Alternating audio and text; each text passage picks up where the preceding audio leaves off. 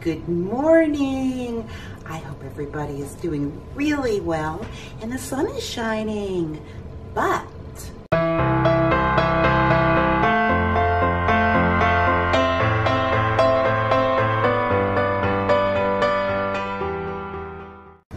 it is really cold.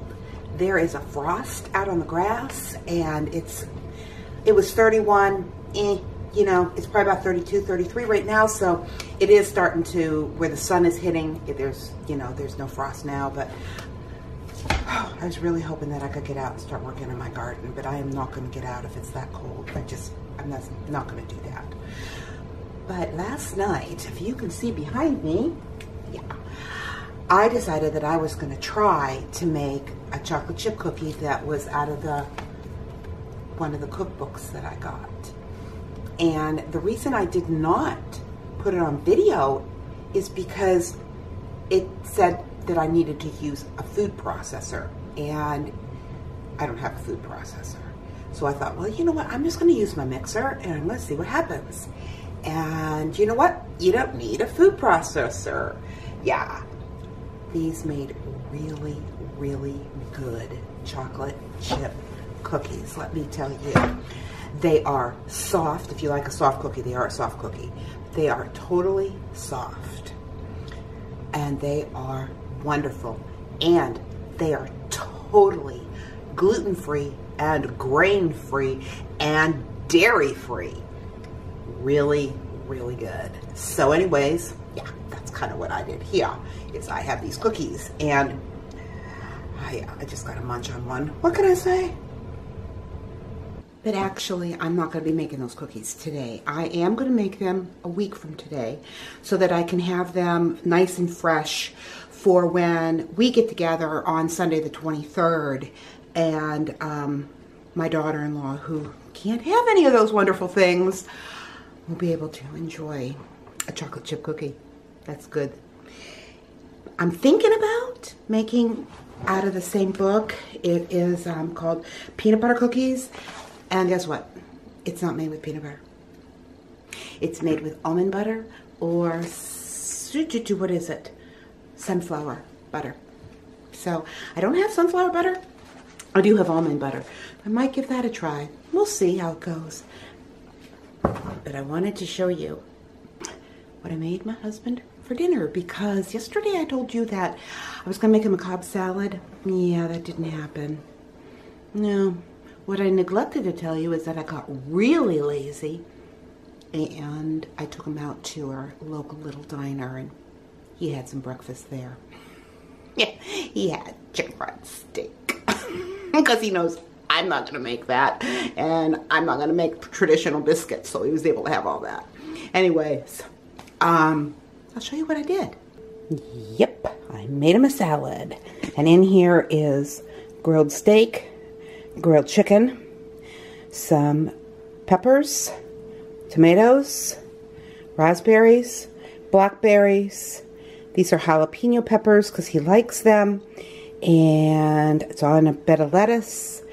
And my husband doesn't really care for raw onions, so that's why there's no onions in there. If it was my salad, there would be definitely onions in there. And then my homemade ranch dressing from fresh buttermilk, and not the buttermilk you buy at the store. The buttermilk I buy at Duran Farms. So anyways, I'm going to call him to dinner and hopefully he will enjoy this. And after he gets on to bed, I think I will try those peanut butter cookies. Hope you want to join me. Okay, so here we are with our non-peanut butter cookies. And in here I have 1 egg. I have my almond butter and my shortening, and this is palm shortening, it's not Crisco. In here I have 1/4 cup of coconut flour and it's been sifted, plus I have my baking soda. In here is my lemon juice and my vanilla, and this is my honey, and that's all the ingredients we need. So now we're going to mix up the egg and the shortening and the almond butter just for a minute on medium-high heat. Heat, what am I talking about? Speed.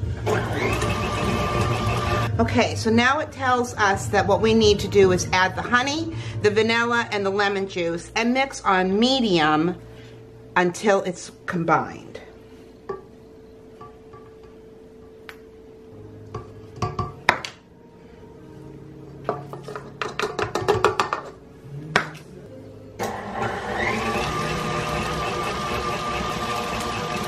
Well, that looks combined to me. And then it says to add the coconut flour that has been sifted with and the baking soda and mix for about 30 seconds and then scrape down the sides of the bowl and mix some more. Oh, I'm gonna have to lift this up.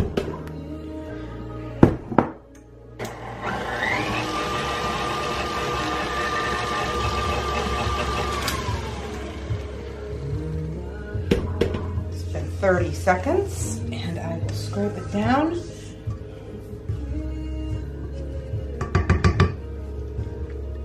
And then mix some more.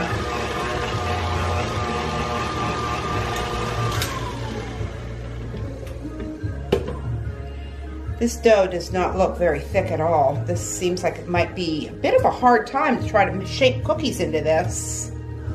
Truthfully, I keep looking at the recipe thinking I missed something, but I have not. But as you can see, this is quite, you know, this is gonna be a sticky dough. So we'll see how that goes. I'll go ahead and I'm gonna get my pans together and I'll show you what it's gonna look like.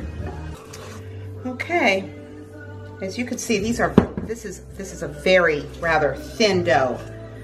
It says to drop them by spoonfuls, and it's only supposed to make a dozen, so. Onto parchment paper lined baking sheet. And I must have made them a little bit bigger, because I only have 9. Well, I have 10.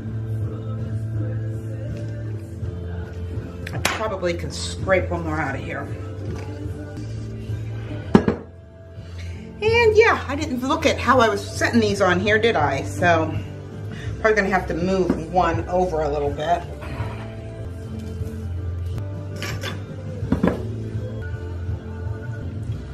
I'll tell you, the dough tastes really good. Then it says that we are to take some coconut flour and dip our fork in it, and then that's how you put the traditional little, wow, yeah. That's what I was afraid of. Oh, there we go. We just need to pat it down a little bit. Really need to get a lot of the coconut flour on there, because now it's working. And remember, with your coconut flours and with any of your nut flours, nothing is going to move or rise or get bigger. It is very much what you see is what you are going to have. If this would have had more dough, I could have put a lot more on this paper. They're not going to spread. And these are going to go into a 350-degree oven, and I believe that they are going to cook for 10 minutes until they're browned around the edges and then cool on a wire rack. And I'll show you when they're done.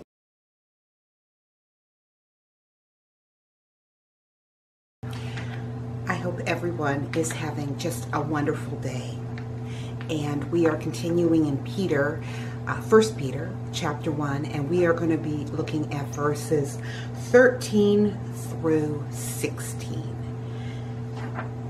Therefore, gird up the loins of your mind, be sober, and rest your hope fully upon the grace that is to be brought to you at the revelation of Jesus Christ. As obedient children, not conforming yourselves to the former lusts as in your ignorance, but as he who called you is holy, you also be holy in all your conduct.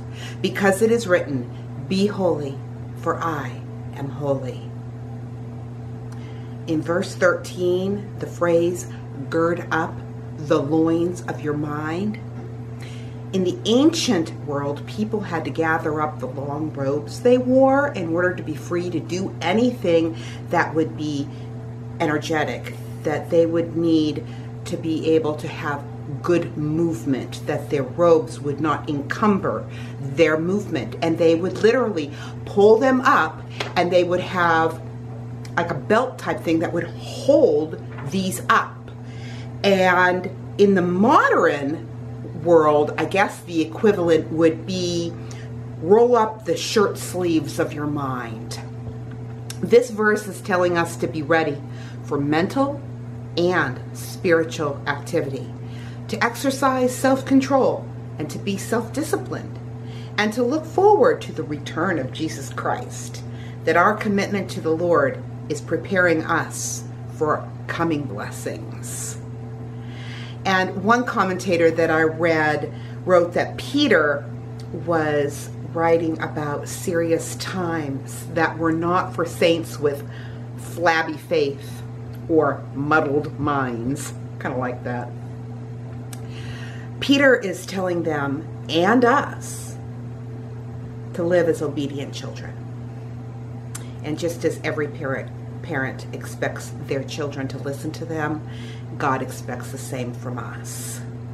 Now keep in mind, God did not promise that we would be free from trials and difficulties because we live obedient lives. We want to live, or at least we should want to live obedient lives because we love the Lord. One day, all the wrongs are going to be put right. But meanwhile, as verse 15 says, we are to be holy. And holiness is a practical outworking. Or maybe a better way of saying that would be working out? Yeah, I think so. Holiness is working out the inward grace that we reflect God in our behavior. I try to explain it like this. The holiness that we read about here in verses 15 and 16 is actually linked to the holiness of God. However, many people have a misconception about holiness and what it really means. We're not talking about holier than thou, where we think we're better than other people, because no. Believers, if they really believe in the Lord Jesus Christ, are going to be like the disciples were. They were not prideful. They didn't think that they were better than all the other people. Holiness in the New Testament is used in reference to believers who have been made holy through the blood of Christ. When we placed our trust in Jesus Christ as our Lord for our salvation, His blood cleansed us and made us holy. This does not mean that we will be suddenly perfect. It doesn't mean that we will ever be perfect, not on this side of heaven. But we have been positionally made holy. When we are told to be holy, we are being told to be separated from whatever is not consistent with God's word. You see, a Christian is not to shape their life according to the standards of the world. They are not to shape their behavior and lifestyle according to society and its norms. Jesus Christ is our standard. I will often ask myself whether what I am going to say, or whether what I want to do, or even where I want to go, if that is going to show Christ to those around me. If what I'm going to say is going to demonstrate Christ. If where I'm going is demonstrating Christ. And my countenance and my attitude, all these things need to demonstrate Christ in us to those looking at us and watching us and observing us. Our countenance and our attitude, those are important. We need to ask ourselves, are we hurting or are we helping the cause for Christ? And the reason that is because verse 16 tells us that we are to be holy as He is holy. And holiness, that's the nature of our Father. And with that, I want to remind you, life happens. So let's enjoy it. And let's hold to that standard. The standard is Jesus Christ. The standard is the Word of God and what it says. And no, our holiness is not because we are holy. It's because we have positionally been made holy. Because Christ is living in us. And He is holy. So God bless, and I'll talk to you tomorrow.